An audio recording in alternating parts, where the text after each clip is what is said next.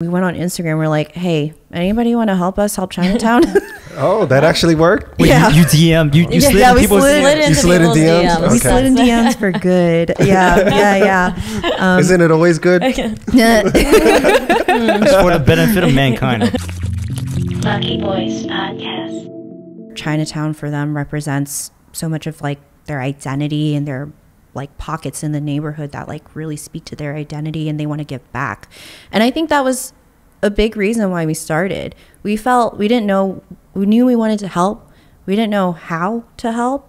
And so thus we felt helpless. But then, I don't know, we just like kind of got a group of friends together and we were like, okay, what do we do? All right, I guess I'll just like use the skills that I know at work and try to like communicate that to tell the story about Chinatown, which is like my professional background. For Vic, she's so good at event management, operations, and logistics. So she put together that entire program for Feed Our Heroes. Harry created this beautiful brand that represents Chinatown and is so relatable to so many. And so it was just like everybody throwing in their superpowers and their skill sets. That's why it's a little hard to define what Welcome to Chinatown is. It's a little confusing sometimes, but it's because, we really wanted to take what we know and augment it into the small business setting.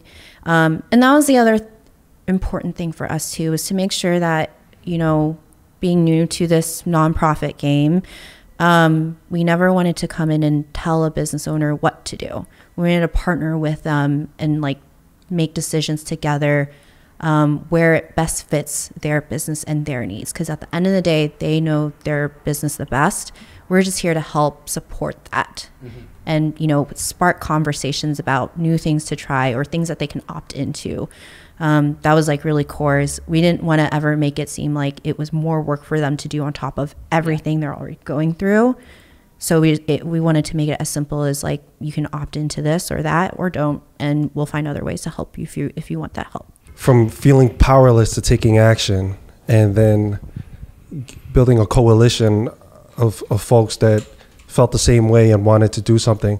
But with no experience except your professional experience and just what you know so far being here in New York, and wanting to give back to the community during this tough time, what are some additional challenges that you had to face that were totally unexpected? So when Vic and I were first figuring out what to do, like what was the first initiative we wanted to do, we tried to launch this e-gift card platform. And, like a lot of people were doing that at that time. Buy a gift card from your favorite restaurant, use it for takeout delivery or use it when they're reopened. That quickly failed. Like, why do you think that is? In the first, because nobody knew who we were. There was like no trust element. And so that was like the secret sauce. I think getting the businesses to actually trust us. You said you just started in February of 2020. Oh, March of 2020. March of 2020. Yeah. So we've only been around for 9 months. Yeah. And in 9 months, you raised close to $500,000. Yeah. So where was that leap where people started recognizing and then I guess started looking at you like, okay, you know what? You guys seem like the gold standard right now. I think this nonprofit, what's going on? Proud everywhere. I would say I think it was because of Feed Our Heroes, and we were getting them this consistent source of revenue, right? And we were kind of taking out the middleman. We were placing the orders, we were picking them up directly, and we were distributing to the hospitals, and they came to trust us that we would, actually execute on this. Yeah. And we really committed to financial transparency as well on the GoFundMe, because for Feed Our Heroes, we were relying on donations from the community in order to buy these meals and deliver to the hospitals. And every week we would release exactly which restaurants were getting the money and exactly which portion of it was going to the business and which one was being spent on, let's say, delivery costs. And so I think over time, that went on for 4 or 5 months. I think over time they really started to like trust us in that, and making sure. And Vic and Jen, some of these businesses are cash only, so they would actually walk around to these businesses and make sure they settled up every week.